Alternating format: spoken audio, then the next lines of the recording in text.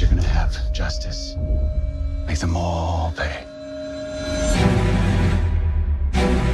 5 years ago, Riley North just disappeared, completely off the grid. So she spends the last 5 years doing what?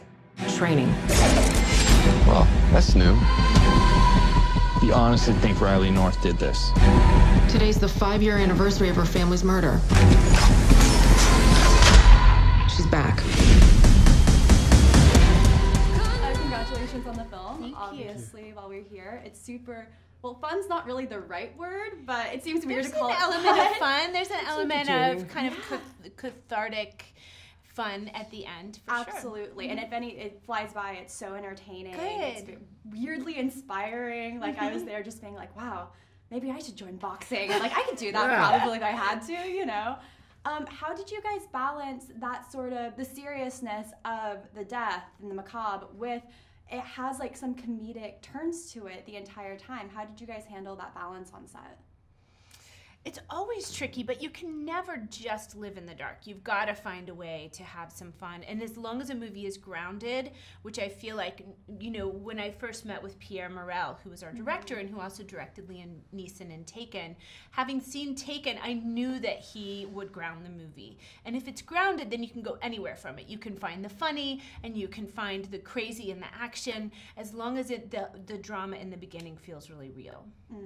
Absolutely. For me, it was really fun because I just thought, like, okay, we have to play a kind of a bad persona, right, against this force of nature, right, who's searching for revenge. So I just tried to be, you know, the meanest, baddest guy I could ever be, right? It's so different from anything I have ever, like, thought of myself. So it was just, like, fun. I just thought, you know, the meaner I am, the better it is for the film, the better it is for Riley North to just go at it. So it was fun. And Perfect villain.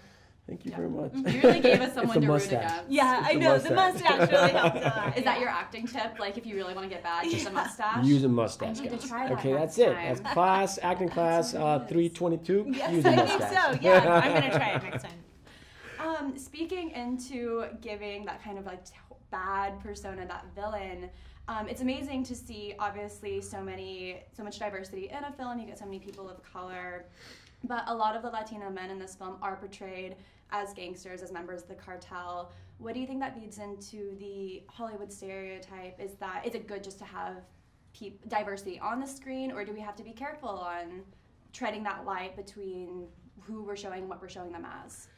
Well, look, for me as a Latino man, I just think we play roles, right? And as I say, Riley North needed a force, you know, to fight against, to go against.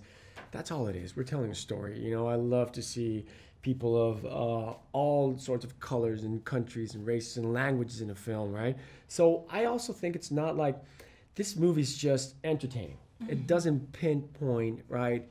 Like, you people from so-and-so, they're doing this.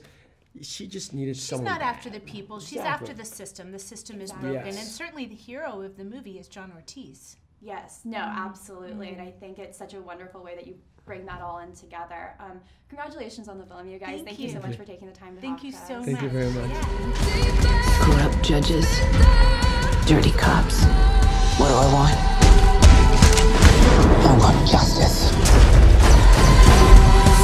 Outmanned and outgunned. How you really think this is gonna go? I will kill every one of you.